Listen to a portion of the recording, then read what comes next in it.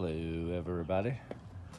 Just a quick little update. This belt kept wanting to pop off and ride on this edge here, and it was tearing up the belts, and those are like $33 a piece unless you get them on eBay, which I found out you can get the Goodyear Gator back for stinking $17 shipped. Anyway, that's in the mail.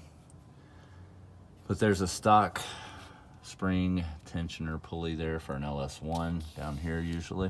And the belt comes up around that tensioner and then around this, and I noticed if I start it with the AC on, obviously it puts a lot of tension on it, and that was causing the belt to jump and tear up the belt. But even when I have the AC off and I start it, sometimes it's too much, bam, and it stretches and the tensioner can flex. So on this guy, it's a whole kit. This is the stock tensioner. It's got like a spring-loaded majigger in it.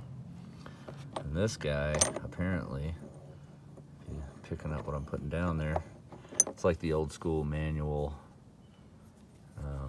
belt tensioner. So I can loosen it and put it where I want it and tighten it back down, and it will never flex. So any flex will be in the belt itself. So if any of you guys are having trouble with LS or truck or any of the LQ9 LM4 based Chevy Serpentine 6-rib belts jumping, there's your solution. eBay, 45 bucks shipped, I think. Not bad. Pick it up.